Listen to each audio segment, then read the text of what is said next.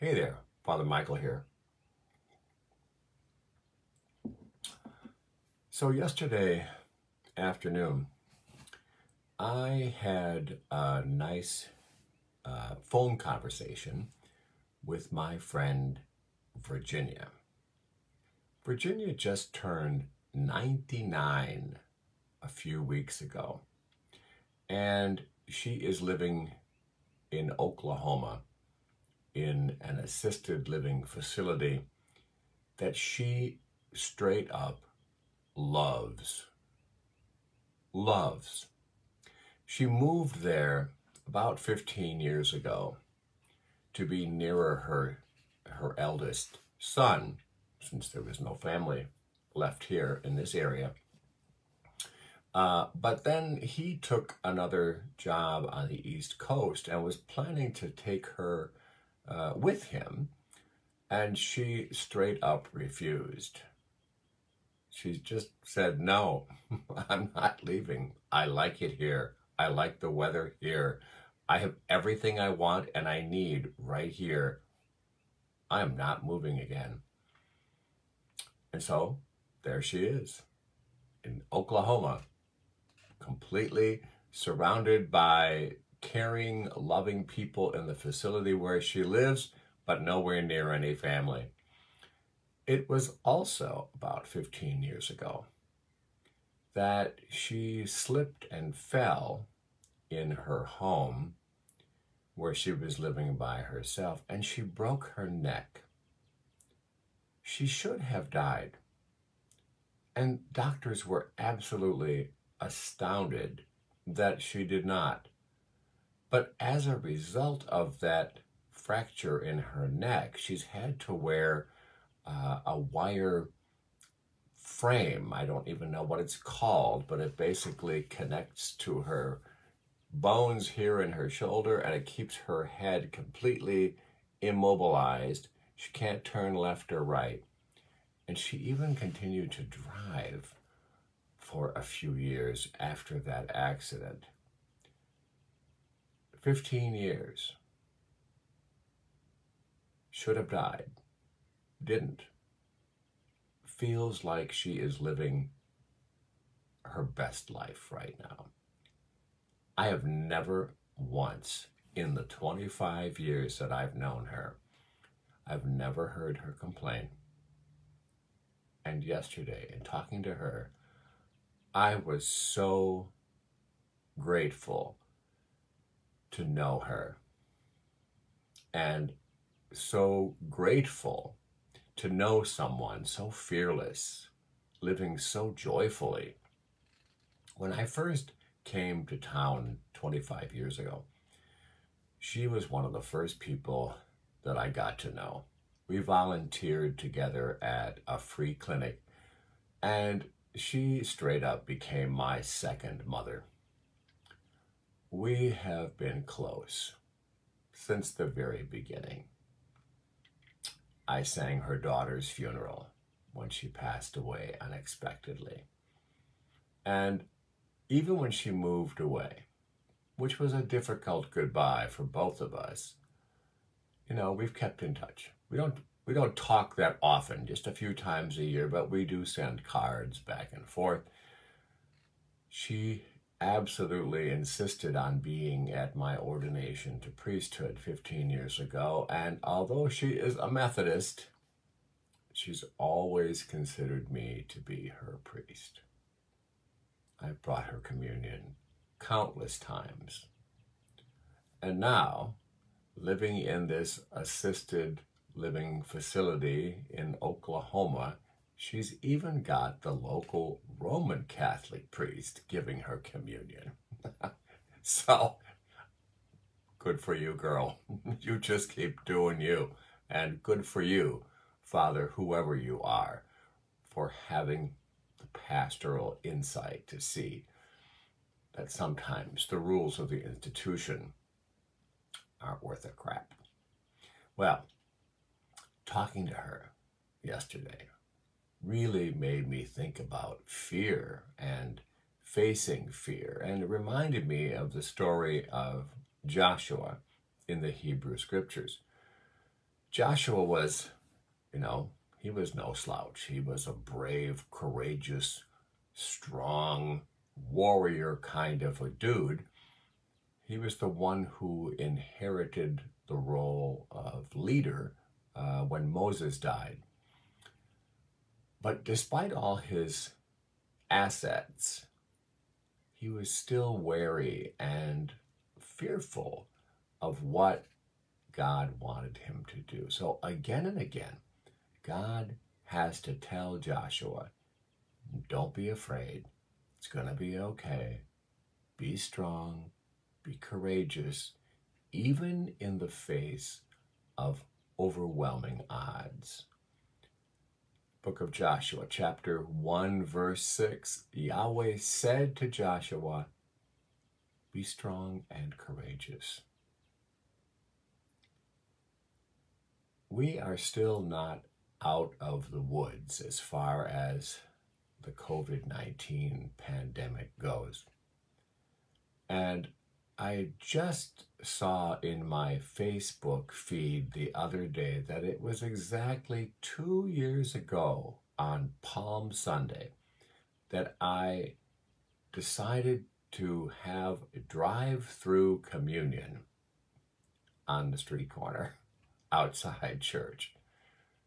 I did that for many months, especially during that lockdown, which was pretty much stressful and terrifying for a lot of people.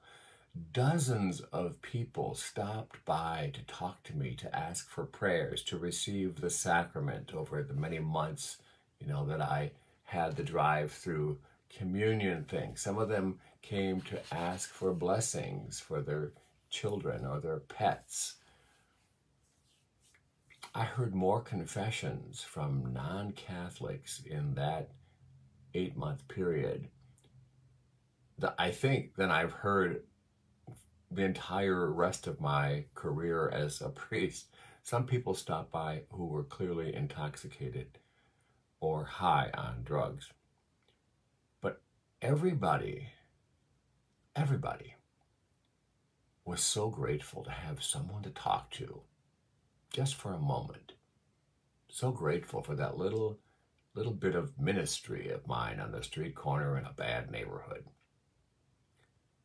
Everybody was afraid, myself included. We wondered if we would survive. We wondered if all the people we loved were going to survive. And to be fair, some of them have not. But here we stand. Here we stand, not completely out of the pandemic, living in a world where Russian aggression and evil are being aided once again by the Russian Orthodox Church. Apparently they don't read much history over there. Where the drug cartels in this country continue to work their evil and to kill innocent women and men and children. Where a lot of sick people continue to carry unlicensed, unregistered weapons. And a huge population of the country doesn't see any problem having anybody carry a gun for any reason with no background check. It blows my mind. So there's a lot to be afraid of. But the story of Joshua can be an inspiration to us, especially those repeated admonitions from God to Joshua, reminding him to just set fear aside and choose to be strong and courageous. God says to him, I will never leave you or forsake you. Those words seem kind of personal to me. They seem like they're meant for me, and maybe you as well. Listening to NPR in the morning or watching CNN, man, those stories can certainly stir up a fair amount of anxiety and fear, and even a temptation to feel hopeless. The antidote to all of that is found in God's words to Joshua. I am not going to leave you ever. Be strong. Be courageous. Holding on to that promise of God lets us relax and take a breath and just keep doing the things we have to do. Clinging to that knowledge, trusting that we are never alone. God is always watching over us. A couple years before my friend Virginia moved away, I gave her some of my prized daylilies, and I went over to her house and I enlarged a small oval garden that she had in her front yard. And I transplanted those daylilies. And of course, when the following summer came and they were in bloom, she was delighted with the mix of so many colors, purple and red and orange and yellow and white, and even a greenish one. And just a couple days ago, before I spoke with her, now that I live not far from where she used to live, I decided to drive by her old house. And so I did, just to see if that little daylily garden that I put in for her so many years ago was still there. And it is.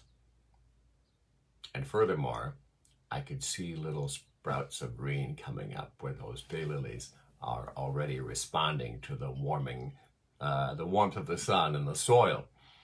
And so I told her yesterday when we were talking that I had driven past her old house and to check on those daylilies. And she asked me if I would please go by there again in July when those daylilies would be in bloom, and to take a picture and to send it to her, to remind her of those happy times, of all those days we worked together, of all the days we sat and drank coffee and just chatted. I said I would, promising that we'd talk soon.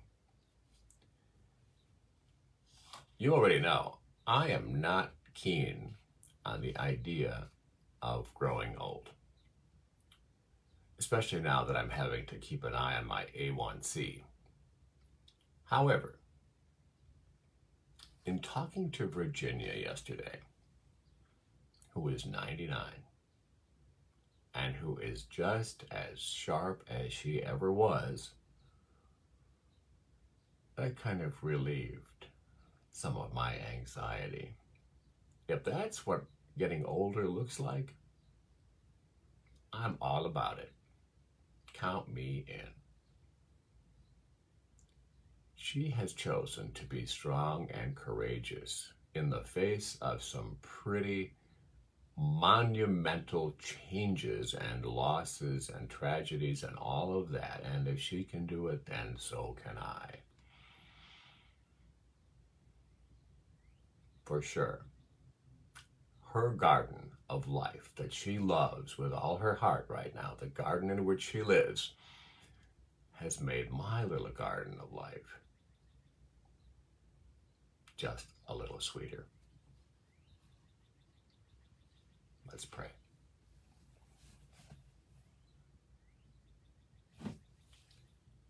Loving, mighty, springtime God,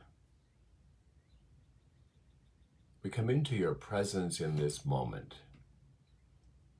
grateful for the gift of new life. Be with all of those who are facing daunting odds today. Health challenges, both physical and mental. Those who are struggling against hopelessness and despair. and all of those living in fear in this world that seems sometimes to be succumbing to the darkness. Help us to hold on to your promise to be with us always, to trust that you will never leave us or forsake us, and that we always have the power to set aside fear and just do what needs to be done. Help us today as we tend to our own garden to spend a little time helping someone else tend to theirs. We ask all this in the name of your only begotten, Jesus the Christ, who continues to live and work with you and the Spirit, our true God, now and always. Amen. Have a great day.